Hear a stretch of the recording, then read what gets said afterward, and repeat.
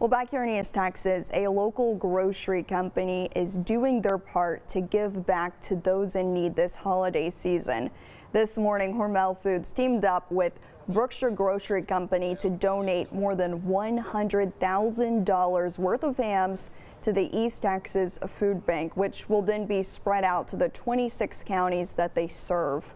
The CEO of the food bank says the smaller pantries they partner with are telling them there are more and more people showing up looking for assistance, and for them to be able to provide something like this is truly a blessing.